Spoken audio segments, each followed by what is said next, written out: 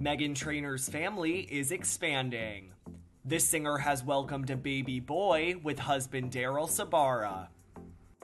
The new sibling joins brother Riley, who Meghan welcomed in February of 2021.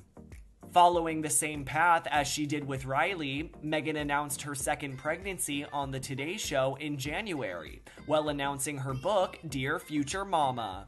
I mean, I see your little cutie. Take a look. Open up the book. Oh. What? And it comes with a baby! Baby number 2 coming in 2023! That's not in every copy of the book if you buy the book. Wow. This was a surprise. Oh, my God! Congratulations, guys! Congratulations, guys. Oh, my God! Are you kidding me? On Instagram, Meghan shared this photo of herself posing with the sonogram and captioned it, quote, "Baby number 2, coming this summer."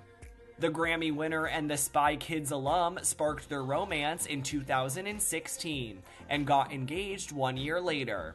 After tying the knot in 2018, the couple announced that they were expecting their first child during an appearance on The Today Show. Congratulations to Meghan and Daryl on their bundle of joy.